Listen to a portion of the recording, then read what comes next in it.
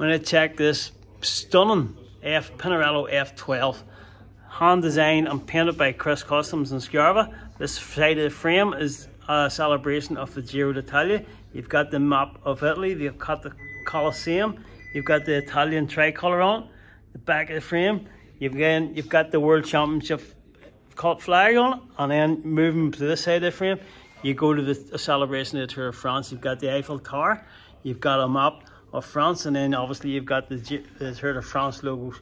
Why not take a race in and see this stunning one-of-a-kind bike?